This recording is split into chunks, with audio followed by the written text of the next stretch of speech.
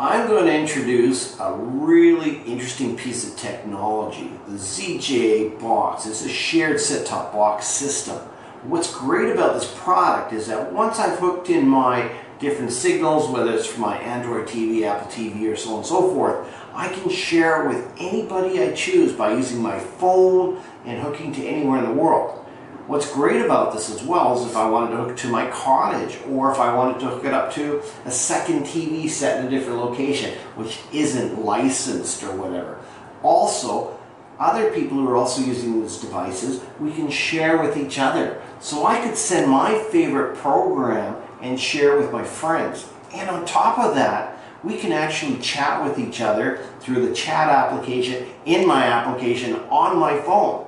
Fantastic. Now if I'm traveling and somebody, oh gosh, I'm not home to watch something I want to see, a sporting event for example, well, quite easily through here I could just access it via my phone because it's on the internet. Very, very powerful product. Now, let's dive in and set it up and then later see how it works. Let's see what comes inside the box. I open up the box, nice packaging, QR code to get a hold of the company. Let's take a look inside. Nice and separated, nice little documentation. Very clear, very clear. Giving you all the different devices here. Got the cabling, nicely packaged, power cord. Let's just take a look at the box itself.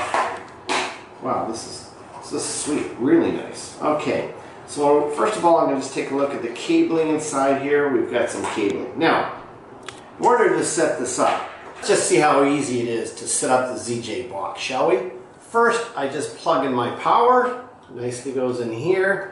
Next, I'm going to use my Android box, and I'm going to connect the HDMI cable from the Android box to my ZJ box. And now, for any TV I have at home, I just connect off my ZJ box via my HDMI cable. Next, I'm going to add my IR cable. And this will enable me so that I can program my application to run off of the Android box. There we go, nicely connected. And as well, I can now connect this using an Ethernet cable to any Ethernet device that I have through my Ethernet hub. That's all you need to do. Now, let's take a look at downloading the application. Next, you download the My TV application from your App Store. Once you've downloaded the application, you simply scan the QR code from the back of the ZJ box.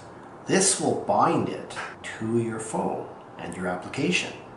Now we're ready to program our phone. Now let's program our ZJ box. First of all, I just simply press the up arrow key for 3 seconds.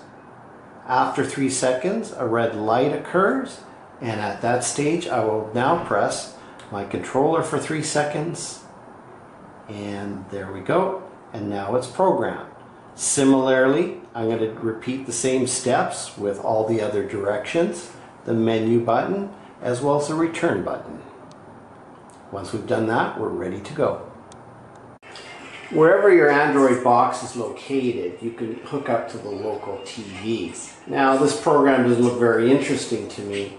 However, let's see if there's anything else around here.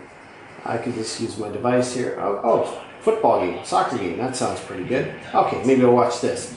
Now, wherever you are in the world, it really doesn't matter which location you're at. But you're able to look at any particular program, whether it be on your iPad, on your phone, on your computer, or any device, in fact, which is hooked up to the internet, and you're using the application. So it makes this very, very powerful. So for example, if I'm traveling from the US to South America, I could continue to watch my football games, my NFL or my baseball or so on and so forth, no matter where I am across the world. Very, very powerful.